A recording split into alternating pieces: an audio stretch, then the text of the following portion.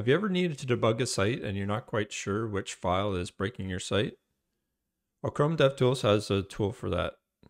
Just hit Command-Shift-P or Control-Shift-P on Windows, type in block, and select Show Network Request Blocking. This is going to allow you to prevent a file from loading when you refresh your screen.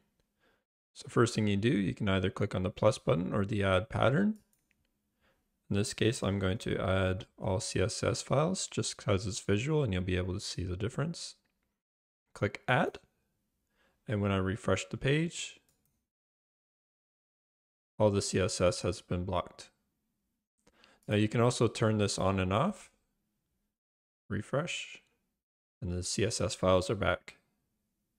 If you want to get rid of them, you can just click on the remove all, and that'll delete them. And that has been a quick tip for Chrome DevTools.